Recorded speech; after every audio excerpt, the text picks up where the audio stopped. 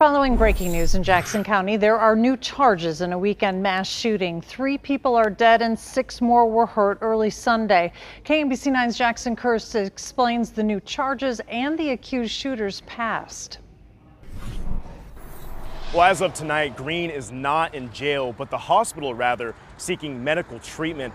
Here at 57th and Prospect, you can still see balloons nearby where this incident happened and some words of remembrance for Everett Jass, one of the victims in this shooting. Police believe the deadly mass shooting around 4:30 Sunday morning all started over a dispute over a girlfriend. People are too quick to pick up a gun out of anger, out of a way to just resolve some type of an immediate conflict.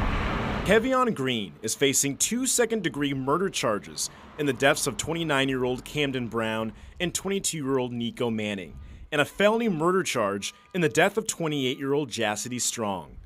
KCPD Police Chief Stacey Graves spoke to one of the victim's mother. I saw myself in her. She's a wife. She's a mother.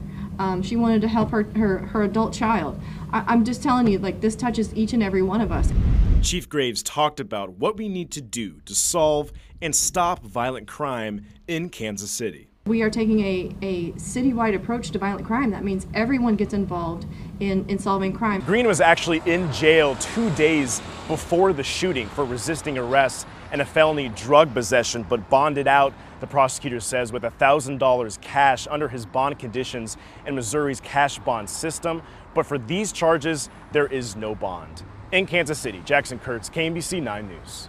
Police also gave us an update on the 6 people who were hurt. They are all expected to be okay.